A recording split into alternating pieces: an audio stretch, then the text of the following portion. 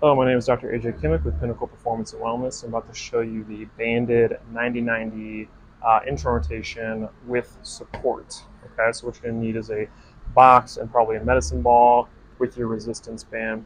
You're going to kneel right next to the box and the medicine ball. You're going to put your elbow at about 90 degrees from your shoulder. And then from there, you're going to keep that resistance band under control. You're going to let it go back, and then you're going to come down into intro rotation, and go back, and come into intro rotation, just like that. Okay? And that's how you do that exercise to strengthen the rotator cuff in a 90-90 position.